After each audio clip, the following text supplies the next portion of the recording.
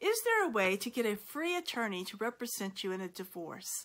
My name is Laura Hurd, and I'm an attorney who has practiced family law in San Antonio, Texas, and all across the state of Texas since 1987. And there really isn't a way to find an attorney to represent you free in a divorce unless you have a really good friend who's willing to put in the time and the emotion and the stress to do that for you. You see, we don't do court-appointed attorneys for low-income people in divorce.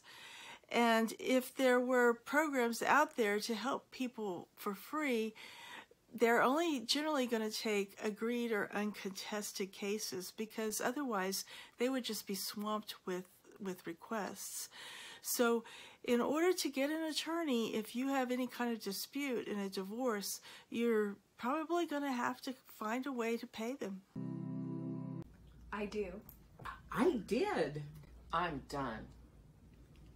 Come see me.